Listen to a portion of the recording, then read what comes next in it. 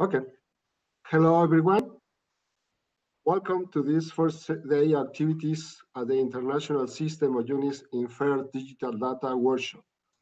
I'm Carlos Galvan from Tsunami in Mexico, and I am accompanied by my colleague Jim Felcha from NIST in the USA. Thanks, Jim, for being here.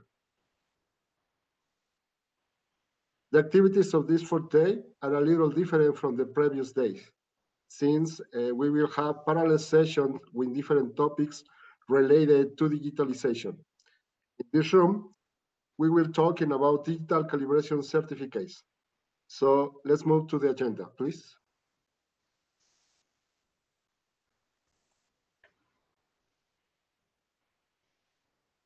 This session consists of two identical rounds. In between the rounds is a break. In this break, you will make chance to another room to participate in another topic. Other topics for breakout sessions are SI code representation and service interoperability, machine actionable metadata, and readiness of data for artificial intelligence and machine learning. So let's see what we have for this round.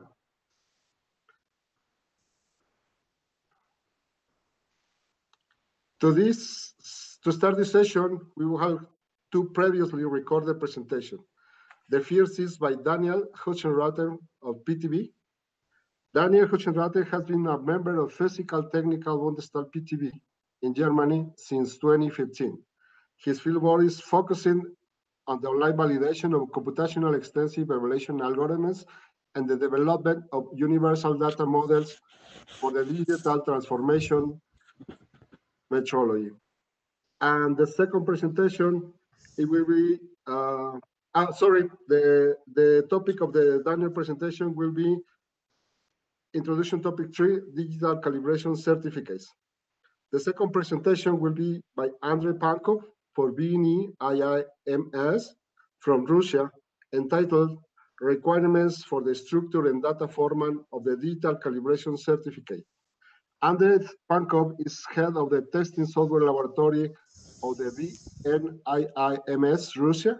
He has been dealing with the measurement software and information technology since 2004 and is a developer of several standards and recommendations on metrology in the field of information technology. So let's move to the presentations. Thank you.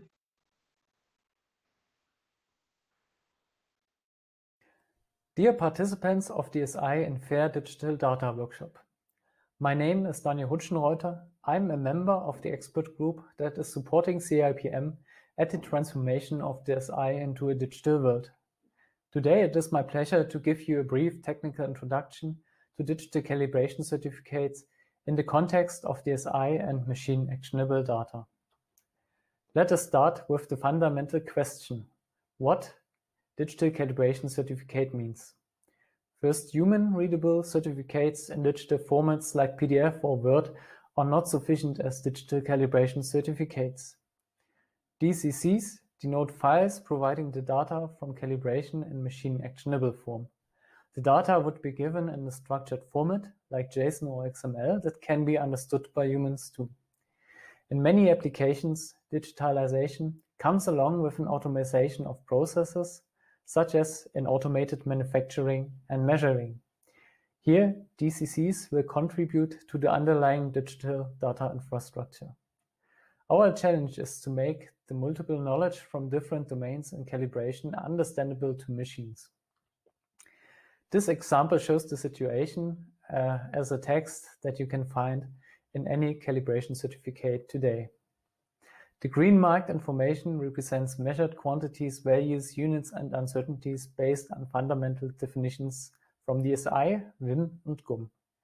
The CIPM SI digital framework is aiming to define universal digital representation for this data. It would be the anchor for interoperability and reuse of data in all domains of the quality infrastructure that are using DSI. In addition, the blue text is contextual knowledge, such as provenance and quality information, calibration methods and procedures, instruments and calibration classes, locations and relations between all these information. It also needs to be considered for a machine actionable DCC. New kinds of measuring equipment will allow to store calibration data on the device, allowing to use this data to enhance measurement results. Thus, the BIPM endorses the DCC for metrological traceability at the point of measurement. In this respect, DCCs and in general, digital certificates with measurement data are interlacing with DSI. The CIPM task group and expert group on the digital SI sees the importance to develop harmonized data services and tools for a SI digital framework that meets the needs of the organizations in the international quality infrastructure. These 9 potential topics are more detailed ideas about an interconnection of DCCs with DSI in fair digital data. Number 1 considers DCCs building upon common data formats for quantities, values, SI units, and uncertainties. Number 2 is about DCCs obtaining information on the qualification through a digital link with a fair database of calibration measurement capability entries. Number 3 considers structured knowledge on calibration in the form of taxonomies, controlled vocabularies, and ontologies. Number 4 is about services supporting the usage of data in DCCs and users of DCCs, for example, through software tools that help to read data or QR codes on instruments that help to access the data of calibration. Number 5 considers the impact from and requirements for reference fair metadata in a DCC. Number 6 considers to assemble a metrological traceability chain from a DCC back to this I definition and fundamental constants. Number 7 is about changes of instruments and instrument software motivated by DCCs, also considering digital twins of measuring instruments. Number 8 considers the infrastructure that is needed to support the integrity of digital data, like electronic signatures and persistent storage. And finally, number 9 is about relevant work ongoing in international, regional, and national organizations, considering potential joint aims. Thank you for listening, and I hope that this introduction gave you a basic understanding of DCCs. Now I wish all of you an inspiring discussion in this breakout session, looking forward to your valuable thoughts and ideas. With this, I'd like to end. Thank you very much.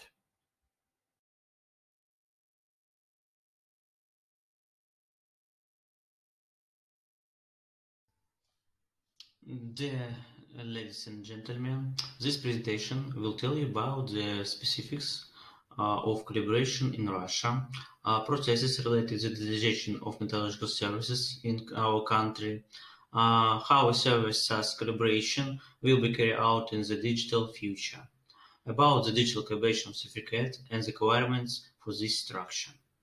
Dear colleagues, the title of my presentation, Requirements for the Structure and the Format of Digital Certificate of Calibrations. The short is DCC. My name is Andrei Pankov, and I will tell you of this presentation. The presentation will explain the basics of the DCC principles. Separately, I would like to express my gratitude to colleagues from PTB Germany who were pioneered in this area and create the basis for the implementation of DCC in other countries. In this slide, you can see the features of calibration of measurement instruments in our country, in my country. Only 3 characteristics. The first of one is voluntariness, the second, traceability, and the third, recognition of calibration results during verification. You may ask why there are so few requirements. This is due to the fact that the calibration in Russia is not mandatory. Only verification of measurement instruments in the field of state of regulation is mandatory.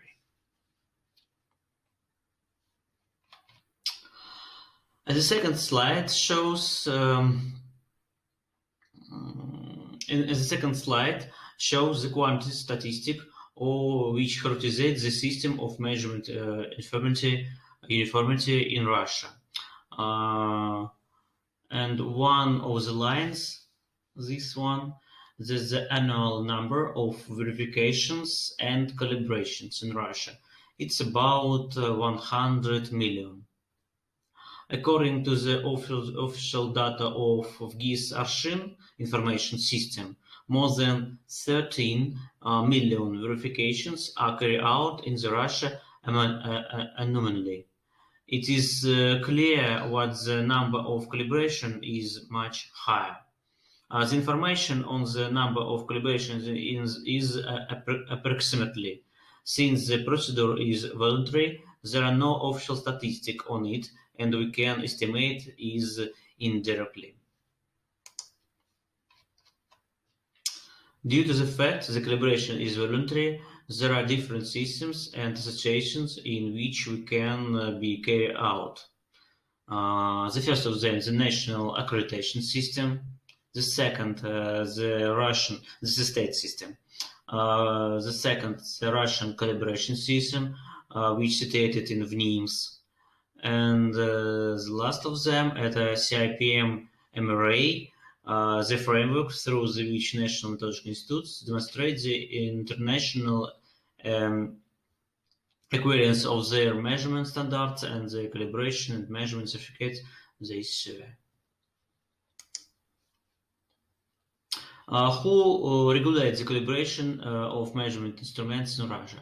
There are two ministers: the Ministry of Economic and Development, plus Federal Service of Accreditation of Russian Federation, and the second ministry is the Ministry of Industry and Trade of the Russian Federation and Rosstandart. Which of them have their own information systems and databases? Database of Russian accreditation and the Federal Information Fund of Assurance of Infirmity of Measurement, named Arshin. And calibration, the data of calibration may storages in all these systems, and first and the second. And in future, it is possible to collect information of calibration only in one of this system. Maybe it will be meteorological cloud.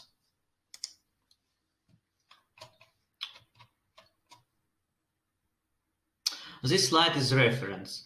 The use of digital calibration certificates is fully consistent with the digital economic development strategy declared by our leader, our President Putin. At the right side, you can see the decree of presidents, order of government, and another documents which according with digital economy. And the right side, you can see the documents with about digital metrology. This is Federal Law 102 and the order of the government of the Russian Federation an approval of the strategy for insurance in the uniformity of measurement in Russia Federation until 2025. All these documents provide the digitalization in our country, and the DCC, it's cool.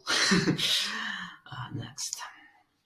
Now we go to the DCC and about DCC. The next slide.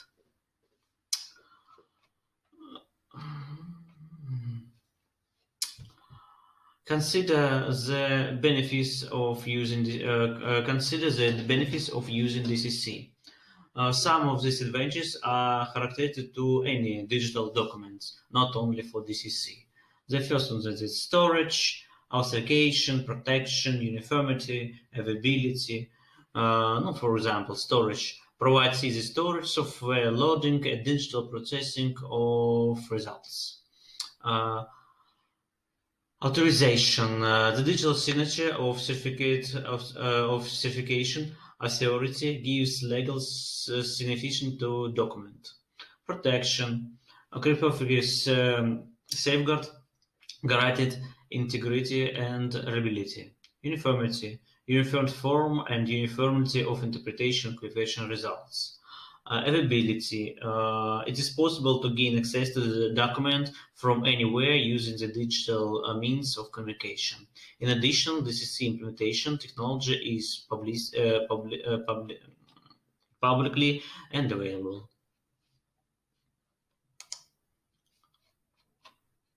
There you can see the regional and international standards and documents which have requirements for the implementation of DCC. Basically, basic international documents are presented here, but we must also take into account regional Russian requirements. The international documents, the International System of Units, first of one, International Vocabulary of Metrology, VIM, a Guide for Expression of Uncertainty in Measurement, JUM, GUM. Reference book of fundamental physical constants, so data, and standard ISOEC 17025, general requirements for competence of testing and calibration laboratories. And about regional standards of our country, of Russia, is Federal Law 102. That's an order of Ministry of Economic and Development. 77, it means accreditation, procedure of accreditation, and approval of accreditation criteria. The three documents. You can see this slide, all of them. This original, this international standards. Now some words about digital signature and cryptography, advantages of this technology. The use of qualified electronic signature granted the safety and integrity of data, but its inconvenience and increase the cost of calibration. The second, the document with electronic design signature have legal significance. The third, electronic digital signature is valid for 1 year. Before its expiration, data is replaced with a new one. It's about 1 month. In addition to the electronic digital signature, it is possible to use the encryption procedure for the digital calibration certificate when the transferring data from the calibration laboratory to customer. And the last minus, inconsistency of laws when using a digital signature and the log of industry certification center within their standard system. Now, such certification centers are situated in another ministry, and we can the problem with connect with him.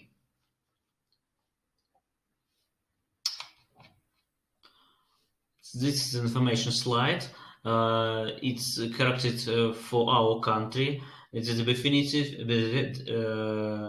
You can see the benefits of storing digital calibration certificates in the single federal information fund, as in our case.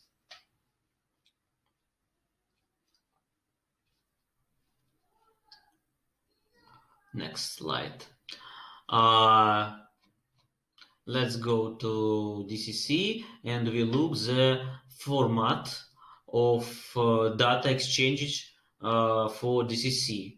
We can choose 1, 2, 3, 4, 5 various formats, and we look at their characteristics. The first column there, and assessment of properties is presented in pounds. For example, the following properties are complained: human readability, easy of editing, easy of implementation, parsing, serializing size, stream processing, binary security, prevalence, support of editing, support of programming languages. In reality, at this moment, the implementing software products preference are in JSON or XML format. This one and this one has better than another. This.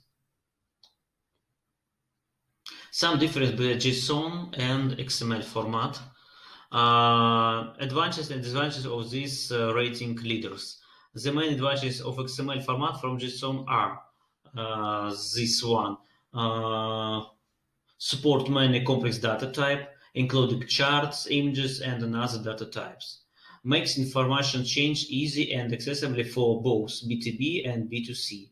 And another one, it supports the names, comments, and metadata. All these three properties are doing the XML better than JSON. JSON is more applicable in the exchange of data between information systems, and its role has only been increased in recent years. It is lightweighter and faster. And now about XML. For a member of both reasons, XML is used as a data exchange format for the digital calibration certificate. The structure of XML file is determined by an XML schema of the document. The schema consists of structure, elements, and attributes. You can see this. And this is the link to schema of DCC certificate. It's creating the P2P. Now, at this site, you can see the simple schema, not DCC. You can see structure, you can see elements and attributes. The schema defines a description of the valid XML document format, expressed in restrictions of the structure and contents of the document. It is often used to indicate the agreement between the system. My system will be only understand the XML corresponding to the certain schema. If a certain XML satisfies the requirements of the schema, it is called valid.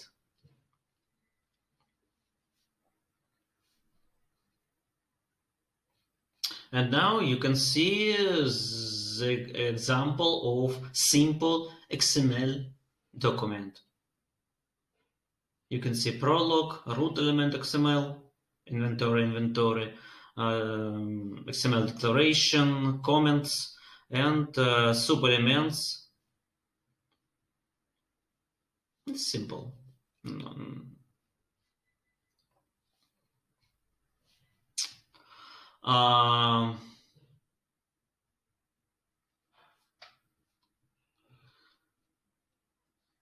The slide shows the enlarged structure of digital certificate of calibration. The root DCC element is the digital calibration certificate element, the root element. And it includes 4 basic low-level elements what characterizes the content of the DCC. The first of them, administrative data. The second, measurement results, comments, and documents. The first of them, administrative data. The essential essential administrative information for calibration. These are regulated parts. The measurement result stores all information on the result of the measurement. The measurement and result data must have a value and unit. Ideally, the units are C units. This is a particularly partly regulated area. The third element, all future information and files agreed between the customer and the calibration level can be increased in this element. This is not regulated parts. All future information and files, this calibration parts can be inserted in the element. Files and the various types of information are converted using the base 64 method, so that they can store it in XML structure. And the last element, document, contains the human readable variant of DCC. For example, PDF, JPG, and another formats. This is a human-related format. 1, 2, 3. The next slide.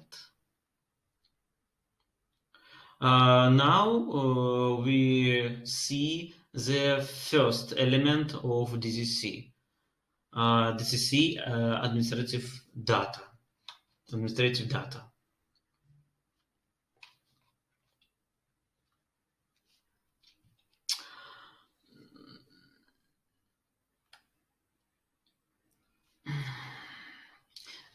data element contains the all excellent administrative information for calibration.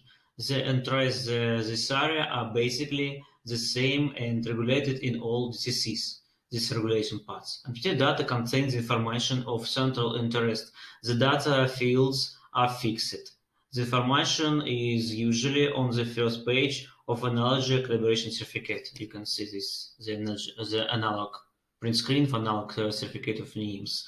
The data are used to query identity and calibration laboratory, the calibration object of the calibration customer. This is a program which can read XML files, and it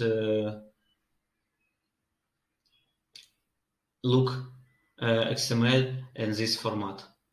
And this is a link to PTB site which discuss about structure of DCC more. And now we can look all of these elements shortly. The DCC software, this is the core data, items, calibration laboratory, REST personal, customer, entertainments. Software. This is required position, essential information of identity of the software used to create and edit the DCC of stored here. Core data, essential information for the identification of the material to be calibrated, as well as global classification of the calibration certificate. Items, unique identification, description, and applicable conditions of the calibration object. The next one, calibration laboratory, the required parts, element, essential information of the identification of the calibration laboratory, REST persons, indication of the person's responses for the reason of the report. Customer, this element is required to identification of the calibration client.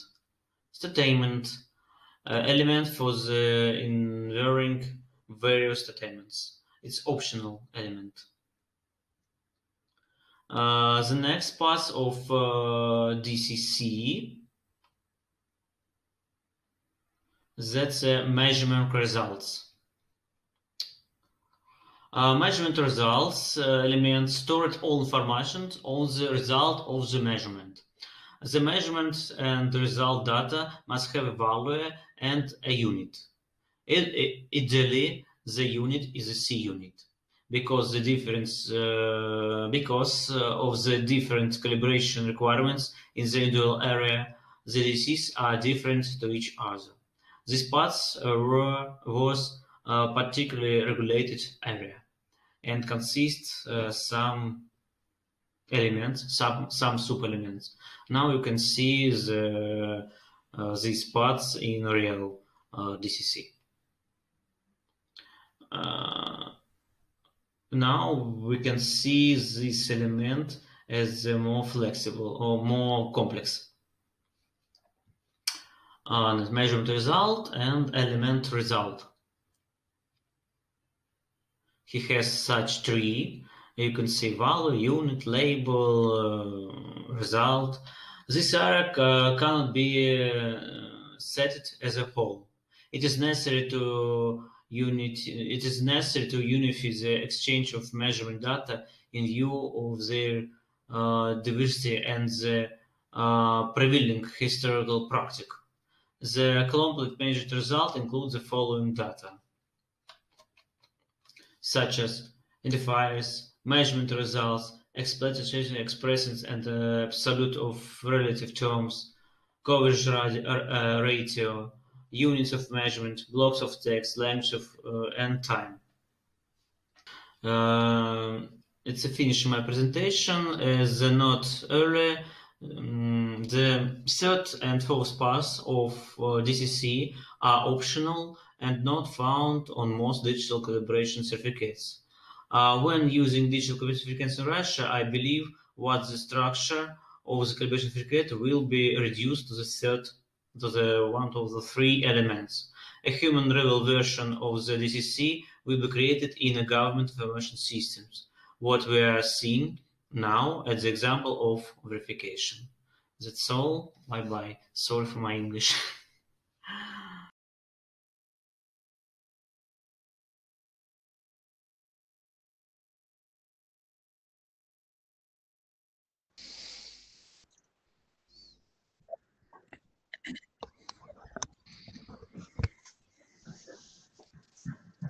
Okay, that's all the presentation for today. So now we are we'll start with the discussion. So we have all panelists, Daniel and Andre, of course, the presenters, and also we have Susan, Michael, and Colin.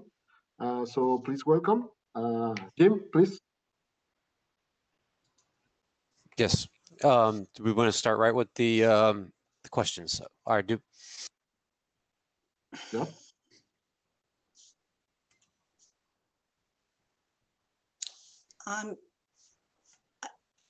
I can't hear Jim.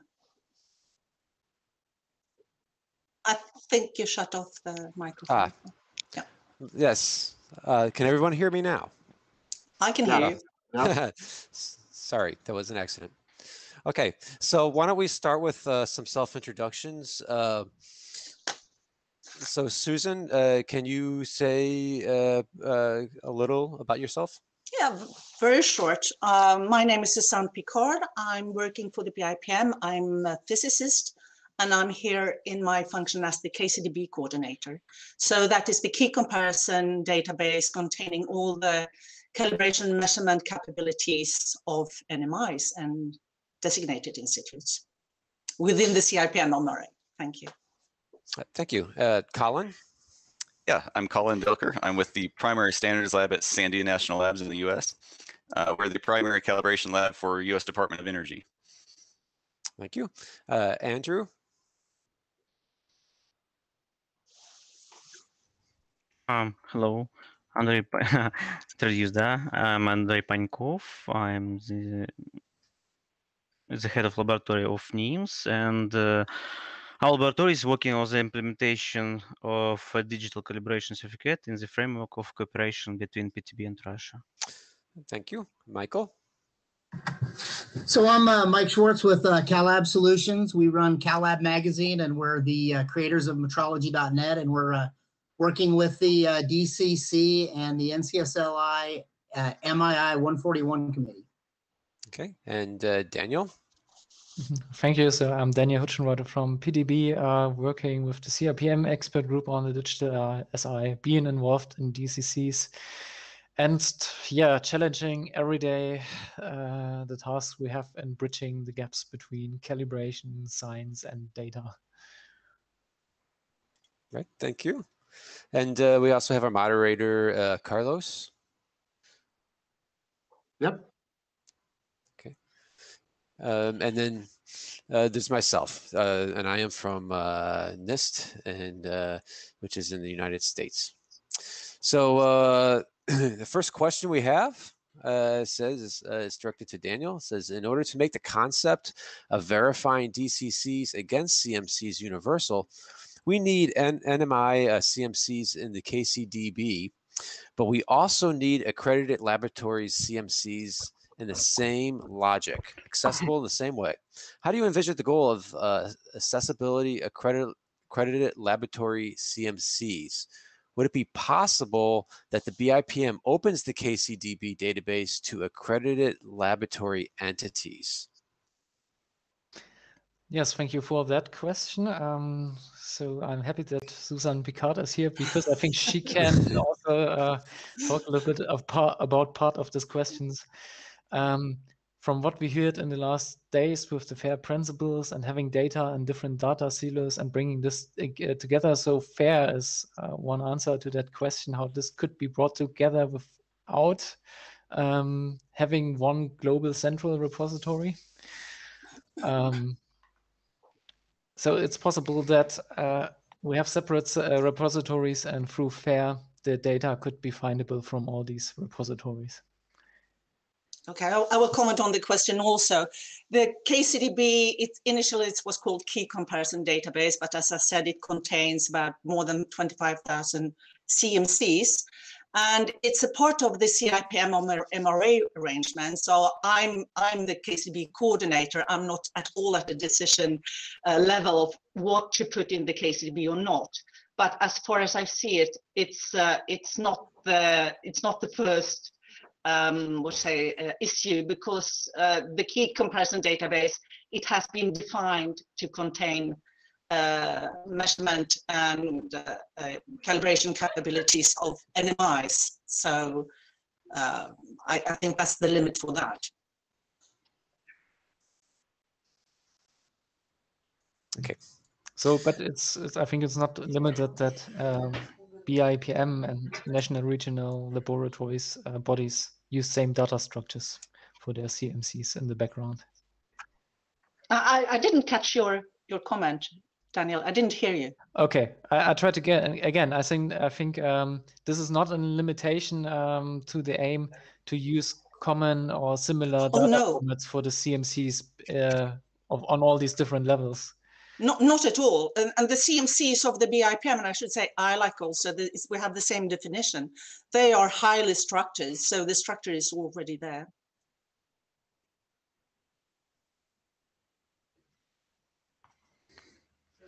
Okay, thank you. And let's go on to the next question.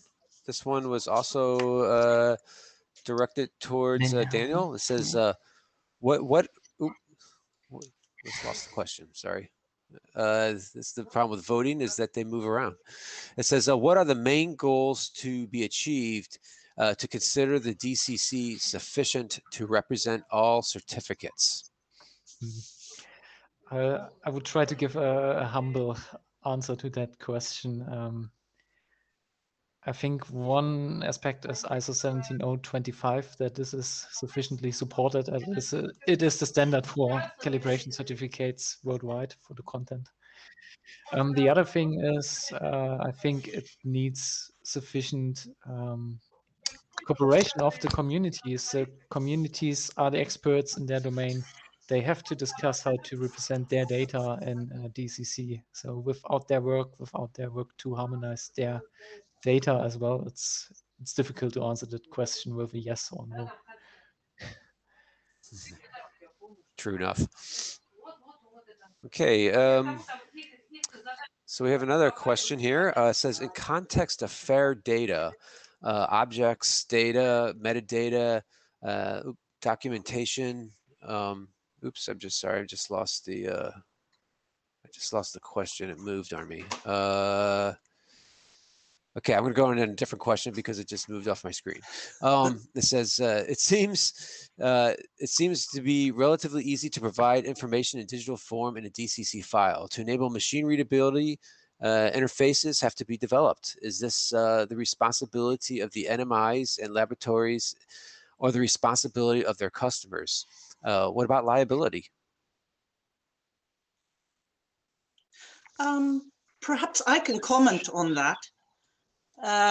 We have the KCDB, and for the link between the NMIs and the KCDB, as Dr. Milton mentioned in one of the presentations on Monday, the BIPM has developed quite recently an API, an application programming interface for the KCDB, where it's possible to make queries and get out the same results as is included in the KCDB. I'm speaking about the open part. There is a part for review and exchange between between the people interacting on this, which is of course closed. So that link, we have already made this API, so that link could provide the tool to import the CMC in one way or another, in one form or another, into the calibration certificate. And it could be also the role of the BIPM to have a tool how to interpret that or check your data. On the contrary, it's not for the BIPM to decide on the layout of the digital calibration certificate itself. But this interface, we're already working on that, and I think yeah, that has advanced quite a deal.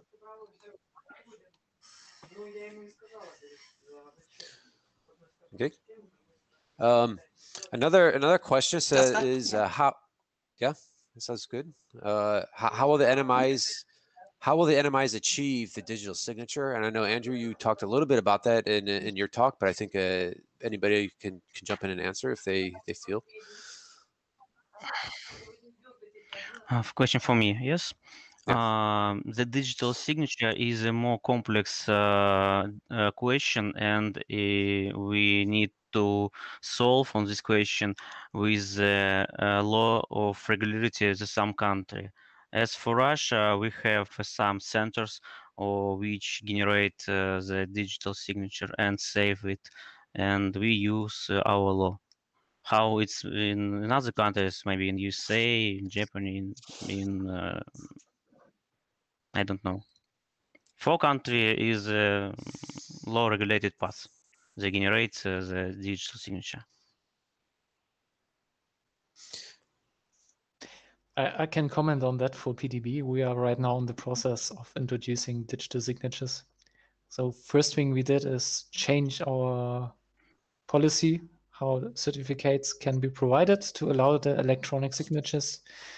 And then you have service providers giving you the technique, the keys, the cryptographic things you need to apply electronic signatures, electronic seals. So for the beginning, it's rather straightforward to introduce this. Any other comments on this? If I could have a slight follow-up on that, Andrew, in your talk, you mentioned that the digital signature was good only for 1 year. Is this because of a regulation in Russia, or is this for some other reason? Yes, really, 1 year. Only 1 year, yeah.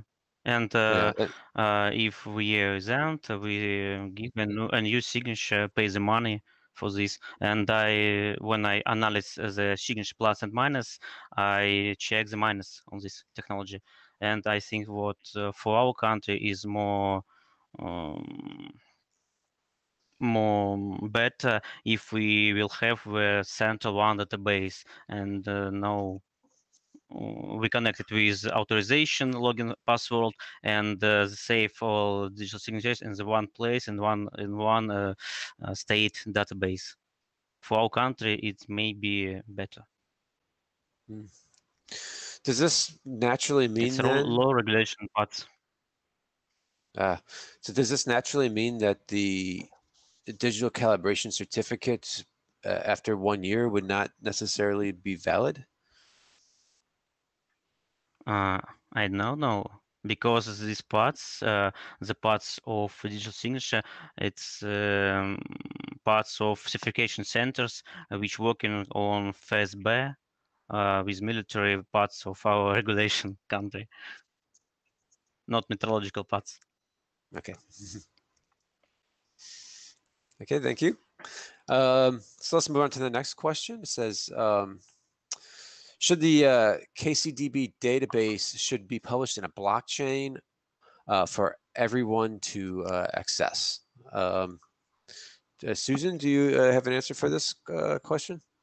I'm not a specialist on blockchains, but it can be published via the API, which is machine readable, and that will come into that will come. Is this concerning the security issues? Not really. I can comment on that. Yes, please. This has something to do with security. So the blockchain is a way to like cryptographic secure every new entry and have everything protected from manipulation. This would be an application. The question is, how high is the risk if this database is manipulated, or was it a problem until now for the web page KCDB?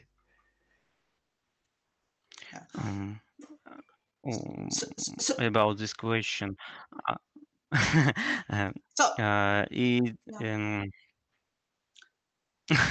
About blockchain, yes, why not? The blockchain technology is cool, but we can use not public blockchain and use private blockchain.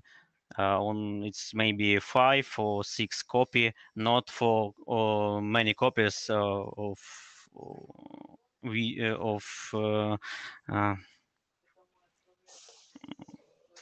all members of the blockchain group. Yeah. Maybe like the private the... blockchain is more useful and Still, I do understand completely the issues about security. As Daniel said a little bit, when you make a sort of risk estimate also, how probable is it to manipulate calibration certificates and this? That I'm not an expert on that. On the contrary, when I've been listening to the previous days, I listened to a lot of harmonization, machine readable, harmonization, interactability, to be able to interpret in both ways, to have numerical data, digitization. So I think those, if I could say, basic things to have, as Dr. Usuda said, to have a more concrete model is very important. And I appreciated a lot more Custer's and Michael Schwartz's contribution, was it yesterday, on how they have worked on the MMI and how to make simulations of digital certificates within the United States for this. So I think there are some basic principles we need to find how to express quantities, how to express the units, and of course the security is also important, but we don't have those the basis for this yet. So I think that would be important to carry forward that work. If I could add something real quick, everybody's talking blockchain, and that's a buzzword everybody wants to get into. There's another technology out there called file chain. And I think for what we want to do with DCC, file chain is a better analogy, because you store a file, a digital certificate of calibration, in the file chain, and it gets distributed across the network, and people have to show proof of storage to earn monetary values out of it. So now we don't have to get a bunch of databases working together to hold a blockchain. You can just store your DCC or your document in a file chain, and then it can be accessible from anywhere and encrypted on top of that.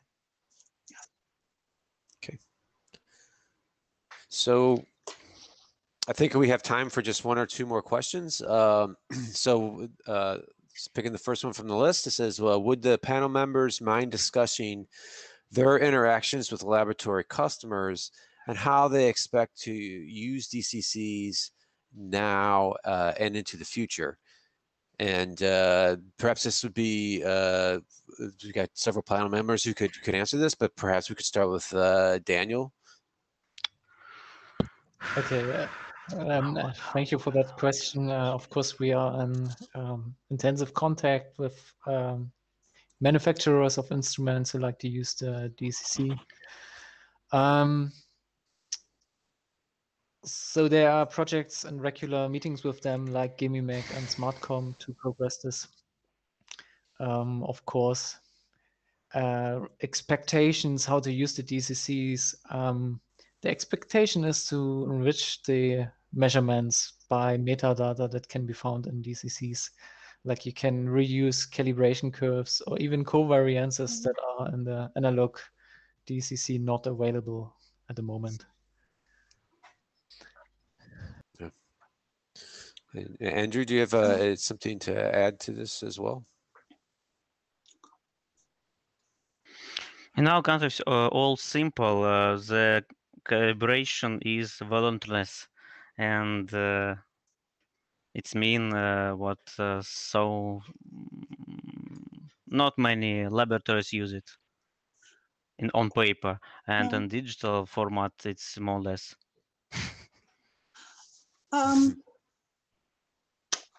May I take the word? Yes, please. Again, I don't say something original. I cite somebody else. I listened to Stuart Chalk also the other day, and I think he says something very reasonable, that we need to listen to the NMI's needs. When I said NMI's, is of course designated institutes also, and listen to the stakeholders' needs. So that is also part too, because those are the persons we are delivering service to, and who will use this. So I think that's important too. Okay. As many people have said during this workshop, that to work together, that's important. Well, I'm being told that we need to conclude. So this has been a great panel, and I think we could probably go on for much longer. This is a very important topic, and really thank you to our speakers, Andrew and Daniel as well, especially. They were really great talks and prompted this discussion. So thank you, everyone, and I hope the rest of the workshop is really helpful to everyone.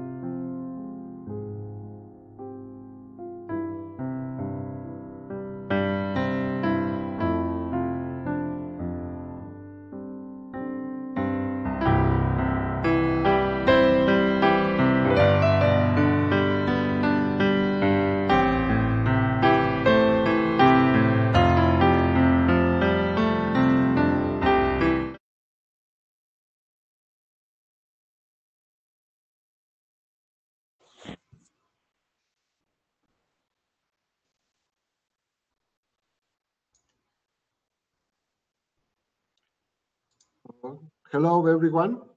Welcome to the second round of parallel sessions. In this room, our topic will be digital calibration certificates.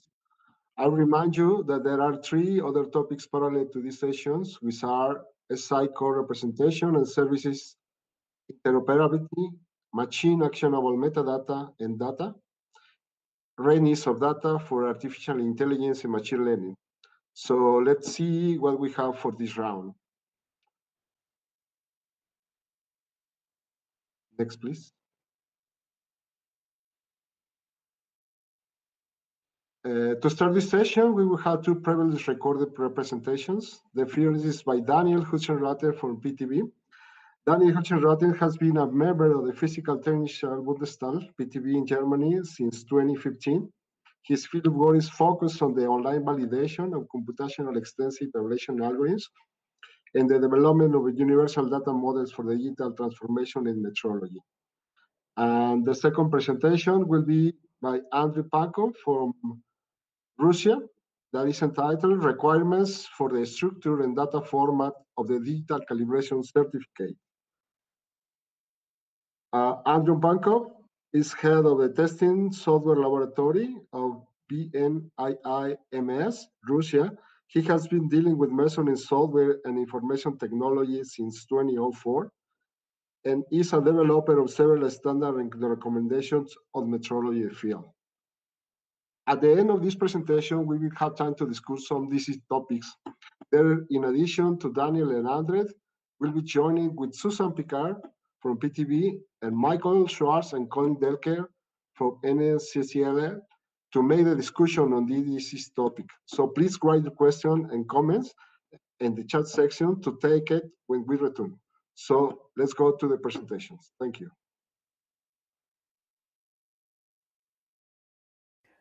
Dear participants of the SI and Fair Digital Data Workshop, my name is Daniel Hutchenreuter. I'm a member of the expert group that is supporting CIPM at the transformation of the SI into a digital world.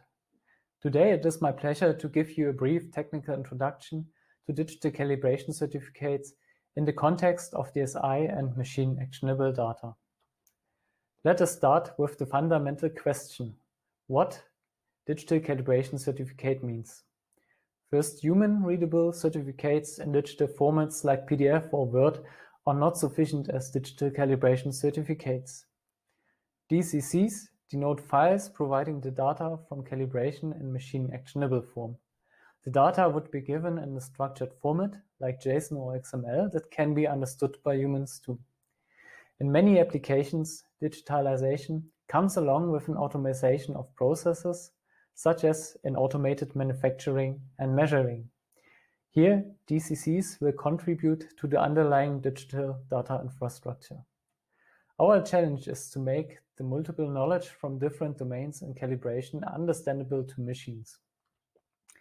This example shows the situation as a text that you can find in any calibration certificate today. The green marked information represents measured quantities, values, units, and uncertainties based on fundamental definitions from the SI, WIM, and GUM. The CIPM SI digital framework is aiming to define universal digital representation for this data. It would be the anchor for interoperability and reuse of data in all domains of the quality infrastructure that are using DSI. In addition, the blue text is contextual knowledge, such as provenance and quality information, calibration methods and procedures, instruments and calibration classes, locations and relations between all these information. It also needs to be considered for a machine actionable DCC. New kinds of measuring equipment will allow to store calibration data on the device, allowing to use this data to enhance measurement results. Thus, the IPM endorses the DCC for metrological traceability at the point of measurement. In this respect, DCCs and in general, digital certificates with measurement data are interlacing with DSI. The CIPM task group and expert group on the digital SI sees the importance to develop harmonized data services and tools for a SI digital framework that meets the needs of the organizations in the international quality infrastructure. These 9 potential topics are more detailed ideas about an interconnection of DCCs with DSI in fair digital data. Number 1 considers DCCs building upon common data formats for quantities, values, SI units, and uncertainties. Number 2 is about DCCs obtaining information on the qualification through a digital link with a fair database of calibration measurement capability entries. Number 3 considers structured knowledge on calibration in the form of taxonomies, controlled vocabularies, and ontologies. Number 4 is about services supporting the usage of data in DCCs and users of DCCs, for example, through software tools that help to read data or QR codes on instruments that help to access the data of calibration. Number 5 considers the impact from and requirements for reference fair metadata in a DCC. Number 6 considers to assemble a metrological traceability chain from a DCC back to this I definition and fundamental constants. Number 7 is about changes of instruments and instrument software motivated by DCCs, also considering digital twins of measuring instruments. Number 8 considers the infrastructure that is needed to support the integrity of digital data, like electronic signatures and persistent storage. And finally, number 9 is about relevant work ongoing in international, regional, and national organizations, considering potential joint aims. Thank you for listening, and I hope that this introduction gave you a basic understanding of DCCs. Now I wish all of you an inspiring discussion in this breakout session, looking forward to your valuable thoughts and ideas. With this, I'd like to end. Thank you very much.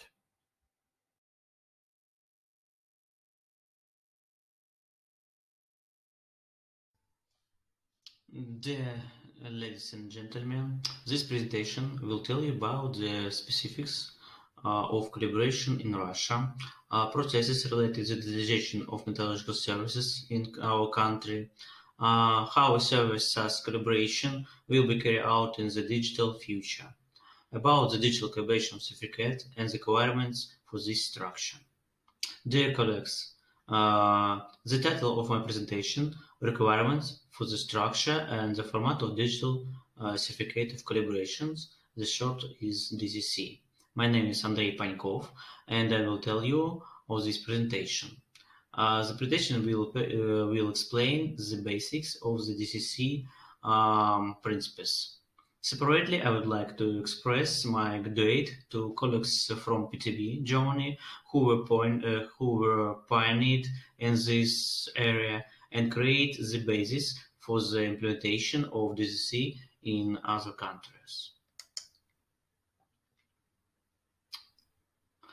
In this slide, you can see the features of calibration of measurement instruments in our country, in my country.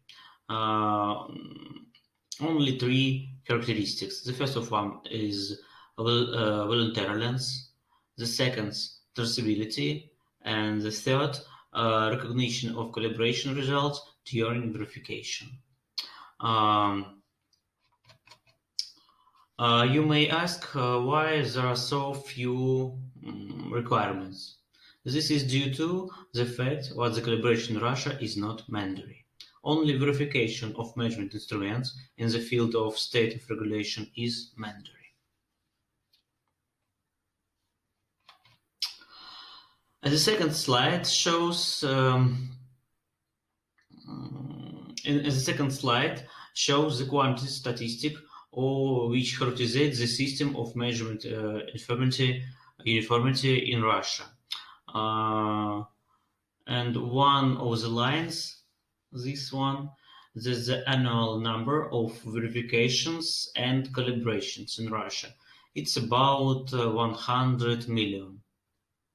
According to the official data of GIS Arshin information system, more than 13 million verifications are carried out in the Russia annually. it is clear what the number of calibration is much higher. The information on the number of calibrations is approximately. Since the procedure is voluntary, there are no official statistics on it, and we can estimate it indirectly. Due to the fact the calibration is voluntary, there are different systems and situations in which we can be carried out. The first of them, the national accreditation system. The second, the state system. The second, the Russian calibration system, which situated in VNIMS. And the last of them, at CIPM MRA, the framework through which national methodological institutes demonstrate the international equivalence of their measurement standards and the calibration and measurement certificates they survey. Who regulates the calibration of measurement instruments in Russia? There are two ministers: the Ministry of Economic and Development, plus Federal Service of Accreditation of Russian Federation, and the second ministry is the Ministry of Industry and Trade of the Russian Federation and Rosstandart. Which of them have their own information systems and databases? Database of Russian accreditation and the Federal Financial Fund of Assurance of Infirmity of Measurement, named ARSHIN. And calibration, the data of calibration may storages in all these systems, and first and the second. And in future, it is possible to collect information of calibration only in one of this system. Maybe it will be meteorological cloud.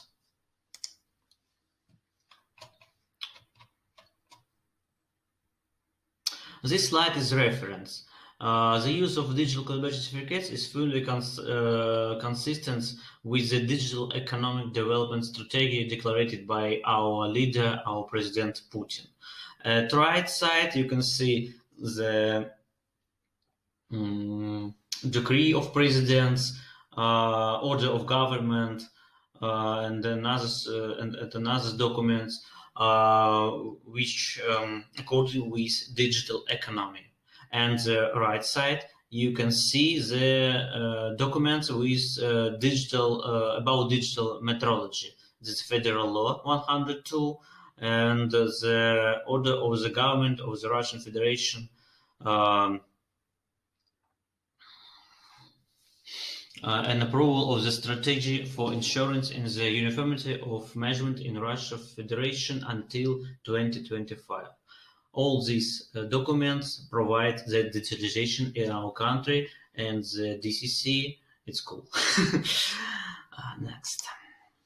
Now we go to the DCC and about DCC.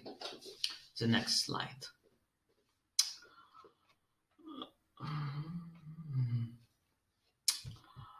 Consider the benefits of using DCC. Some of these advantages are characteristic to any digital documents, not only for DCC.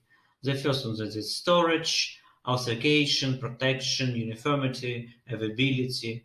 For example, storage provides easy storage, software loading, and digital processing of results. Authorization, the digital signature of certification authority gives legal signification to document. Protection, cryptography safeguard guaranteed integrity and reliability. Uniformity, uniform form and uniformity of interpretation of calculation results. Availability, it is possible to gain access to the document from anywhere using the digital means of communication. In addition, DCC implementation technology is publicly and available.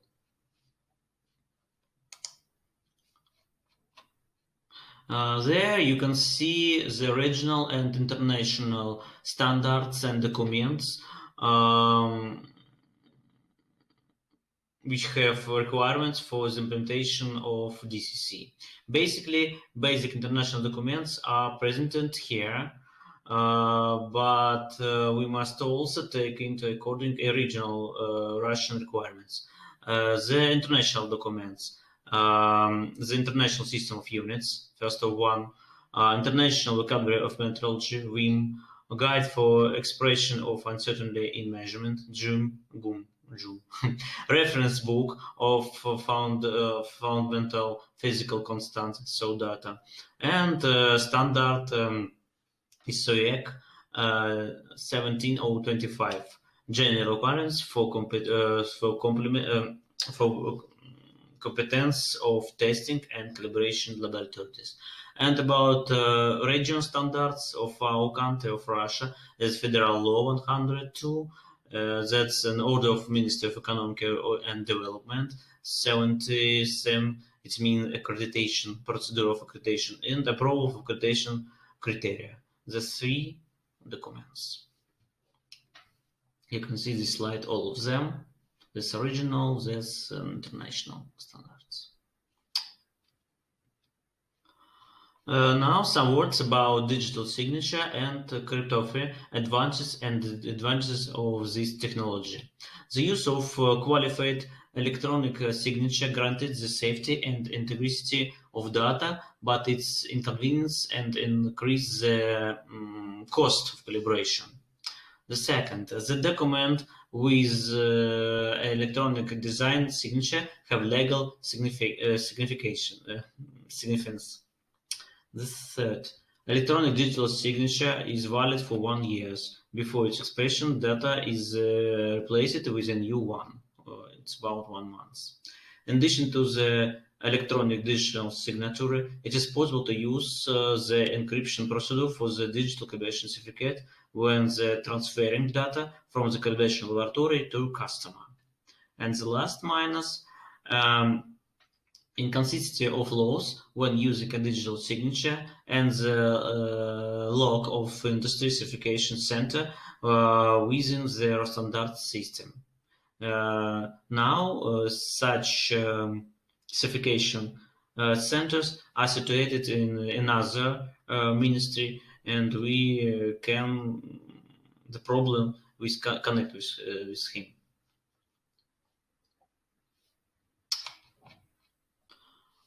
This is an information slide. It's corrected for our country. It is definitive. You can see the benefits of storing digital calibration certificates in the sequence is a single federal information fund, as in our case.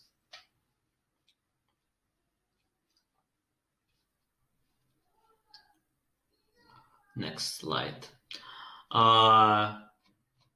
Let's go to DCC and we look the format of data exchanges for DCC. We can choose 1, 2, 3, 4, 5 various formats, and we look at their characteristics, the first column there, and assessment of properties is presented in pounds. For example, the following properties are complained: human readability, easy of editing, easy of implementation, parsing, serializing size, stream processing, binary security, prevalence, support of editing, support of programming languages. In reality, at this moment, the implementing software products preference are in JSON or XML format. This one and this one has better than another. This. Some difference between JSON and XML format. Advantages and disadvantages of these rating leaders. The main advantages of XML format from JSON are this one. Support many complex data types, including charts, images, and other data types. Makes information change easy and accessible for both B2B and B2C. And another one, support the names, comments, and metadata. All these three properties are doing the XML better than JSON. JSON is more applicable in the exchange of data between information systems, and its role has only been increased in recent years. It is lightweighter and faster. And now about XML. For a member of above reason, XML is used as a data exchange format for the digital calibration certificate. The structure of XML file is determined by an XML schema of the document. The schema consists of structure, elements, and attributes. You can see this. And this is the link to schema of DCC certificate. It's creating the PTB. Now, at this site, you can see the simple schema, not DCC. You can see structure, you can see elements and attributes.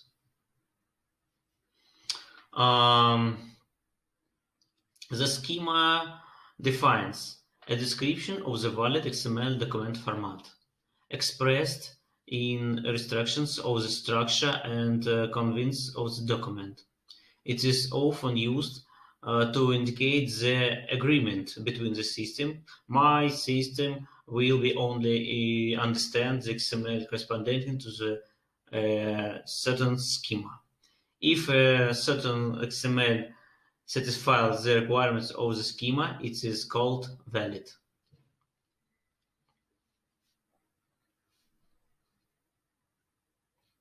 And now you can see the example of simple XML document.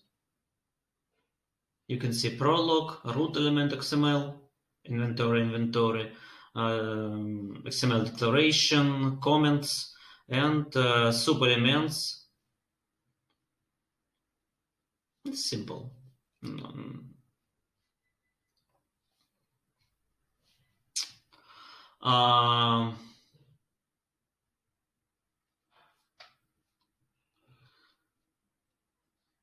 The slide shows the enlarged structure of digital certificate of calibration. The root DCC element is the digital calibration certificate element, the root element. And it includes 4 basic low-level elements what characterizes the content of the DCC. The first of them, administrative data. The second, measurement results, comments, and documents. The first of them, administrative data. The essential administrative information for calibration. These are regulated parts. The measurement result stores all information on the result of the measurement. The measurement and result data must have a value and unit. Ideally, the units are C units. This is a particularly regulated area. The third element, all further information and files agreed between the customer and the calibration level can be increased in this element. This is not regulated parts. All further information and files, this calibration parts can be inserted in the element. Files and the various types of information are converted using the base 64 method, so that they can store it in XML structure. And the last element, document, contains the human readable variant of DCC. For example, PDF, JPG, and another formats. This is a human-related format. 1, 2, 3. The next slide. Now we see the first element of DCC. DCC administrative data.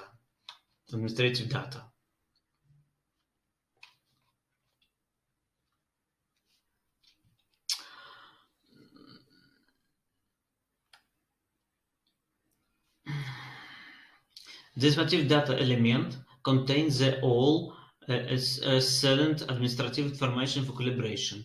The entries this area are basically the same and regulated in all DCCs, these regulation paths. Entity data contains information of central interest. The data fields are fixed.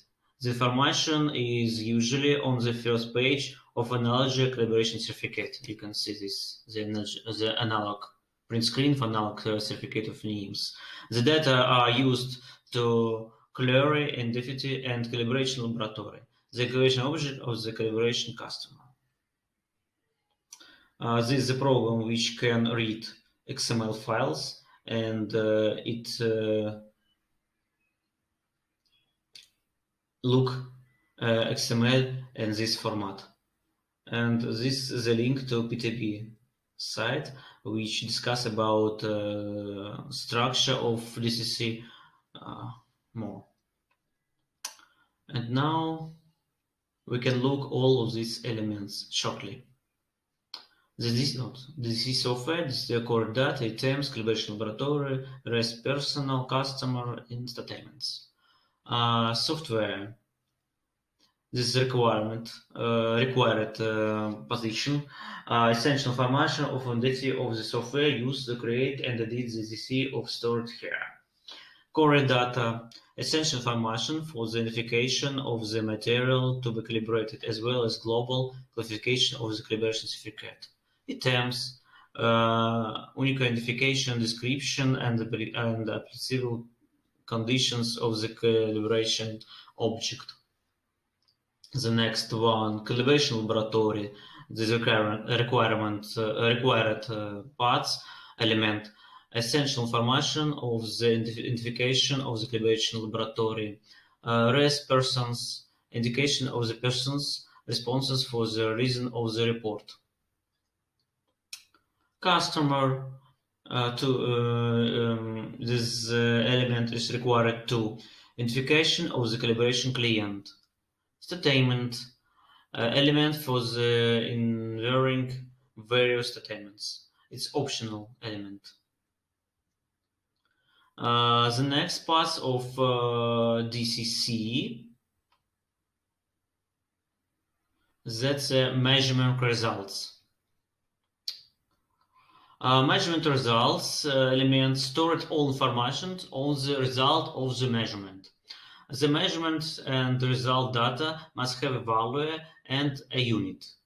Ideally, the unit is a C unit, because the difference because of the different calibration requirements in the individual area, the DCs are different to each other. These parts was particularly regulated area and consists some elements, some sub-elements. Now you can see these parts in real DCC. Now we can see this element as more flexible or more complex. Measurement result and element result. He has such tree. You can see value, unit, label, result. This area cannot be set as a whole. It is necessary to unify the exchange of measurement data in view of their diversity and the prevailing historical practice. The complete measured result includes the following data, such as identifiers, measurement results, explicit expressions and absolute of relative terms, coverage ratio, units of measurement, blocks of text, length of and time. It's a finish my presentation. As a note earlier, the third and fourth parts of DCC are optional and not found on most digital calibration certificates. When using digital calibration certificates in Russia, I believe what the structure of the calibration certificate will be reduced to one of the three elements. A human-level version of the DCC will be created in a government information systems. what we are seeing now as the example of verification. That's all. Bye-bye. Sorry for my English.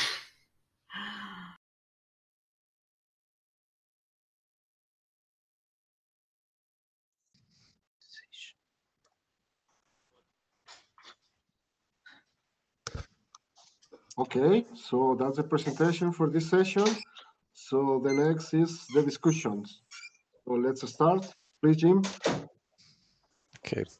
All right, thank you. Hopefully everyone can hear me. If not, make some waving sounds or something like that, waving symbols. So we will have everybody do a little self-introduction for the members who are on this panel, and I will just point or ask people as I see them in the order of they are on my screen. So we'll start with Susan Picard. Okay, hello. My name is Susan Picard. I'm working for the BIPM. I'm a physicist and I'm here in my role as the KCDB coordinator. KCDB is the key comparison database containing the calibration and measurement capabilities of institutes within the CIPM MRA. Okay, thank you. And we have Andrew Pankov. Hello, my name is Andrew Pankov. I'm working in Russia in Native Metallurgical Institute. I'm a header of laboratory of testing of software, and we're working on implementation of DCC in the framework of cooperation between Rosstandart and PTB. We have Colin Decker. Yes, I'm Colin Delker. I'm with the Primary Standards Lab at San Diego National Labs. We're the primary calibration lab for the U.S. Department of Energy. I am also involved in NCSLI's MII committee. Thank you. And we have Michael Schwartz. Hello, I'm Michael Schwartz. I'm with CalLab Solutions and CalLab Magazine, and we're also involved with the NCSL MII 141 committee. Thank you, Michael. And we have Daniel. So thank you. My name is Daniel Hutschenreuter from PTB. I'm involved in the development of DCCs and data formats, recently also working with CIPM and BIPM on that topic. And then we have the moderators, Carlos Galvin and myself, Jim Fetchak, and I'm from NIST from the United States. We had some really great lively discussions in between sessions with this panel. And so I think if you get asked the right questions, you'll get some really great informative answers. And so please keep your questions coming. So we'll start. I'm just going to start with the first one on the list here that I see. And this one says to Andrew Pankov. So thank you very much for the good presentation. How can you help to ensure that your DCCs become popular inside CUMET? Thank you for the question. The CUMET is my favorite organization. It's a native organization. And if you look at the presentation, you see what one of the main region standard, which we use for requirements for DCC is the document of CUMET. And I think our plan to create a document which means the requirement for DCC, and this document is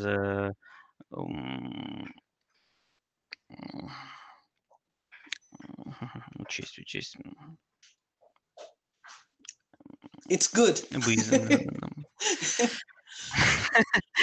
Thank you. We use the documents of CUMET when we build the new documents of DCC. What I mean.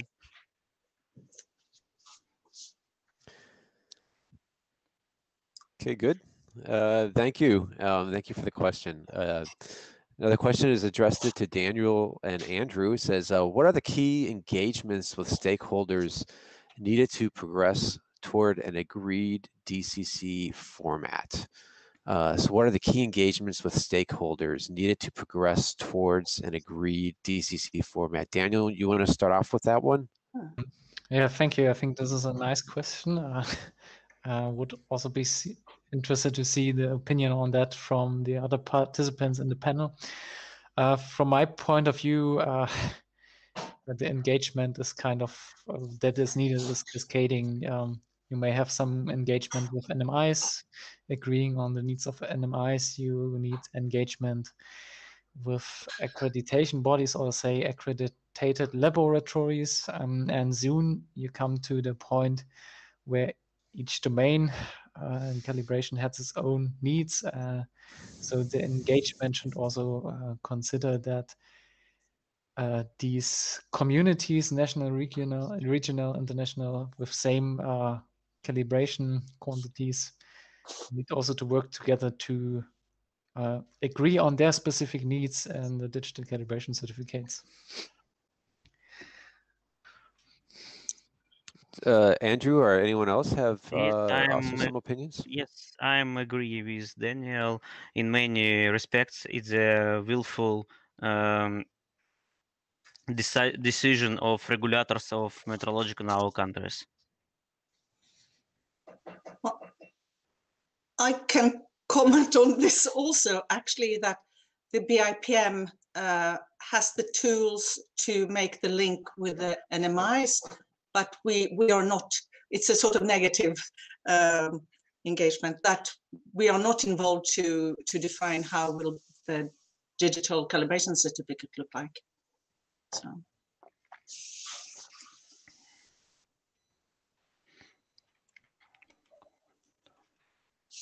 Any other comments from our panel on this question? Okay, thank you. That's a good question. And we'll move to the next. It says, to all, currently there are several existing regional standards and regulations for the use of digital signatures. However, these signatures are not mutually recognized in other regions or on a global level, which would be necessary for global metrology infrastructure. What do you consider to be being the next steps to ensure the mutual recognition? Okay, so this is a very good question. There's been some discussions on the signatures. Perhaps this is for everyone, but I know, Andrew, you had some statements in your talk about the digital signatures. Did you want to lead off with this? About digital signature, it's for me, it's so difficult term. Because I negative for digital signature, really negative. As for me, as I'm a head of laboratory of testing software, we usually use the authorization only digital signature, but not the digital signature. The USB key for authorization, and when we input login and password, I think it's the main protection for all databases. And why I'm negative for DCC? Because meteorological institutes or meteorological regulators can't control this area. And I think it's bad, it's not good for us, for meteorological services, if we can't control DCC. Maybe it's more pretty, more better if we have some certification center in structure of raw standard, and it makes the digital signatures for all members of all metrologicals. That's my opinion.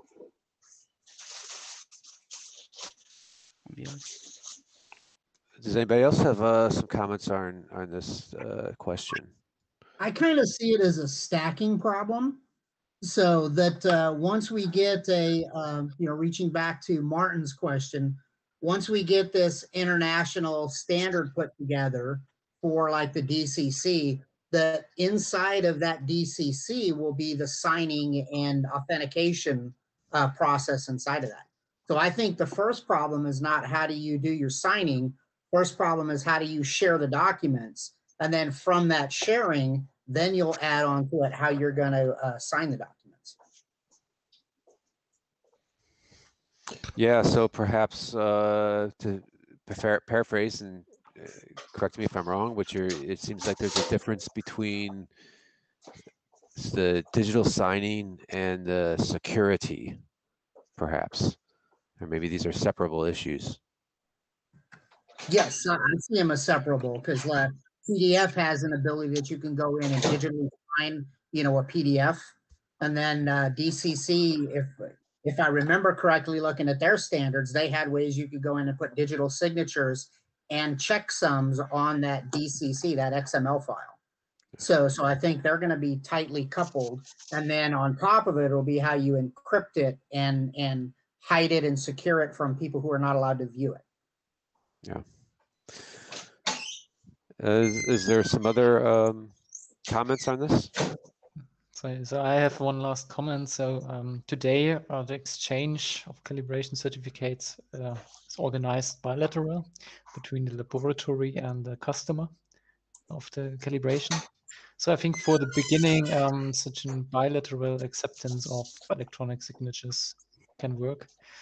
A longer vision may be the big question to the community if we need an infrastructure for a uniform signature and for calibration, not only regional, maybe worldwide.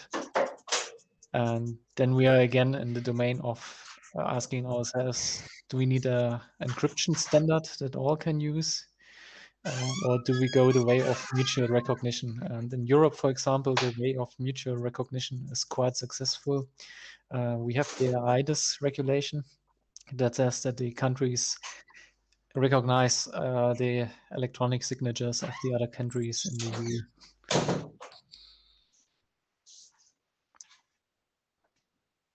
Okay, very interesting. Anybody else have some comments on this?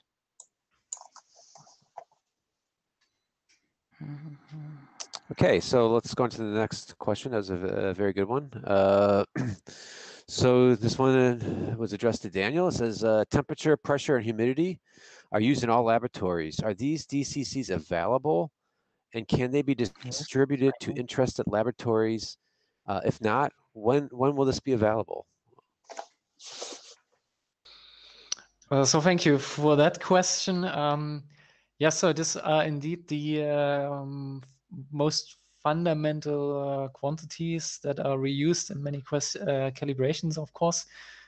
So at the moment, PTB or the PTB network is working on that to provide good practice examples how calibration certificates for that domains can look like. And I'm sure you can, for example, get in contact with PTB to be up to date on the next updates to get an insight on that development.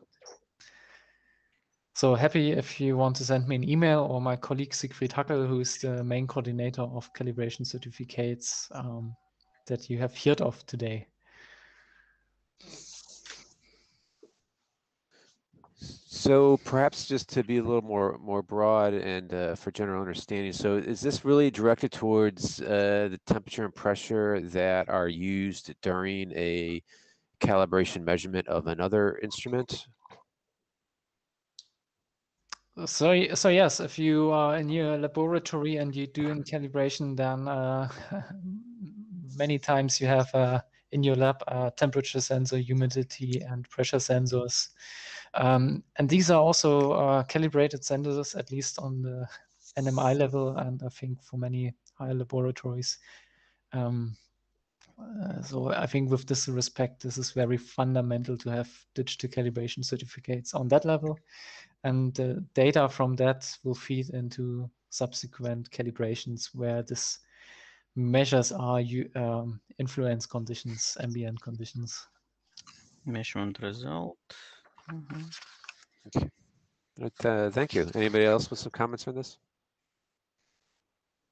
Okay, let's go on to the next question. It says, so beginning in about 1997 and still continuing, IEEE Instrumentation and Measurement Society has produced STD 1451 Smart Transducer Interface Standard. It seems to me there's a lot of overlap between FAIR and 1451 concerning calibration certification, and perhaps much more. Have you investigated what standard 1451 offers? Is anybody in this panel familiar with this this standard and this issue? I don't know the standard. Sorry. So maybe one general comment. If we look at the international quality infrastructure as it is today, Then for digitization, we may ask how could IEEE be involved in that? So I have the feeling they are missing at certain points right now, IEEE. Okay. So another question directed to Andrew is, are the properties of the DCC you presented compatible with DCCs developed in other regions? As we say, the DCC have a structure and have 4 parts. And I think what the first parts, administrative data, we can use in all regionals. But the second part, it's more difference because, for example, we have a law which contains all measurements units in Russian Federation, and we must these requirements use these requirements. And I think what the second parts of DCC, it's a difference for all regionals. No, and about the third and fourth parts, it's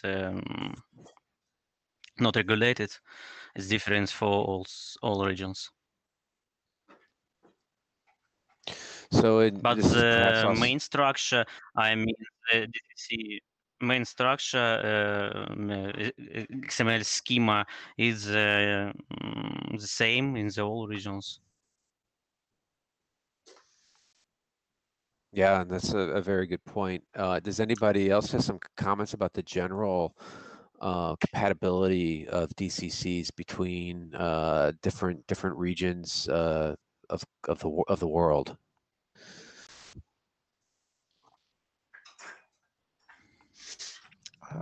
I think this question is not so easy to answer because there are not so many DCC developments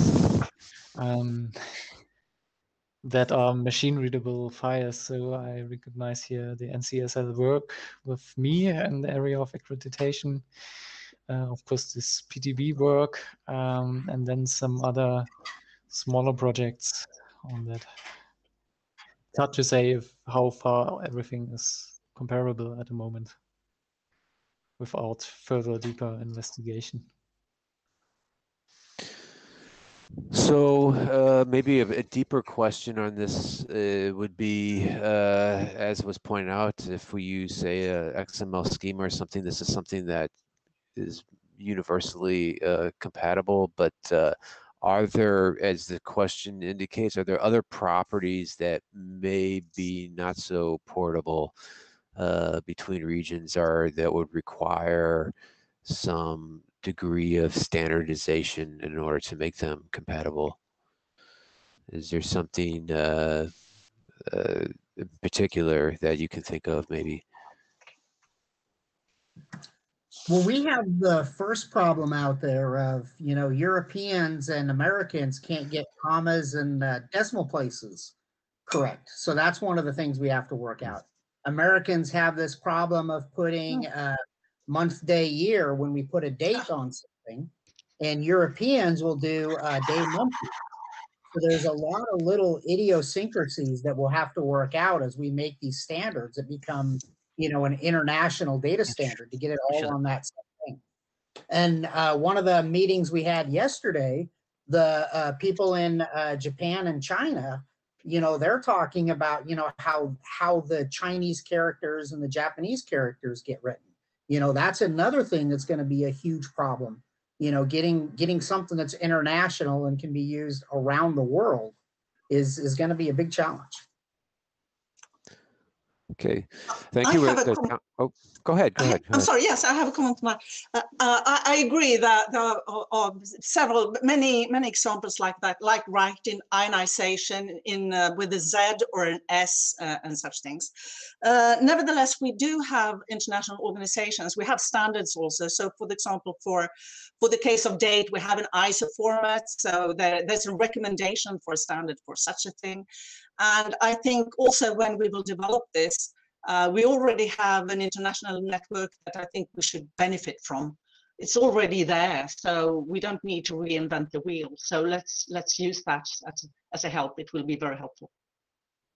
Okay, so I think we are the finish time. Do we have time for one more question, or not?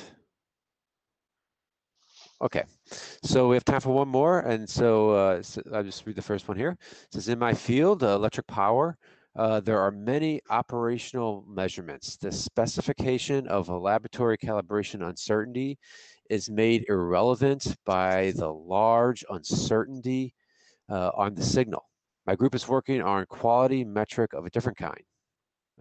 Comments. So this is not perhaps is this something that digital calibration certificates can help with?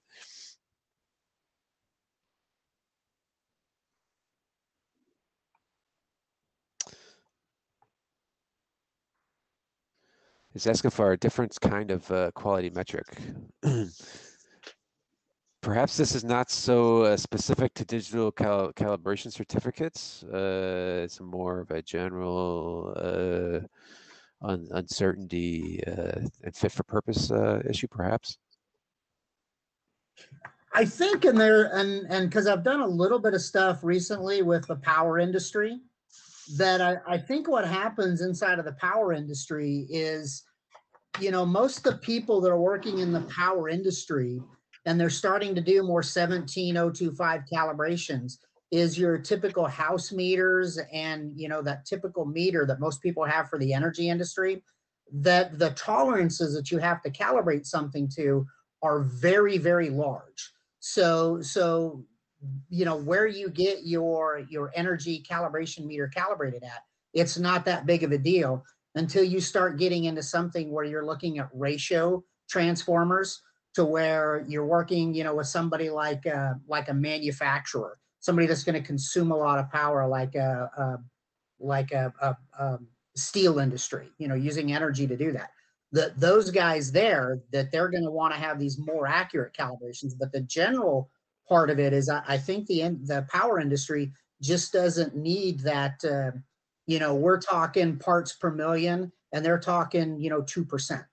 You know, I think there's that much of a difference in what their uncertainty needs are.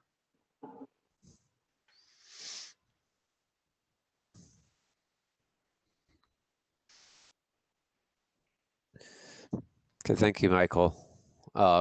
Okay, I think that would be the last question that we can take, and we will conclude this panel discussion.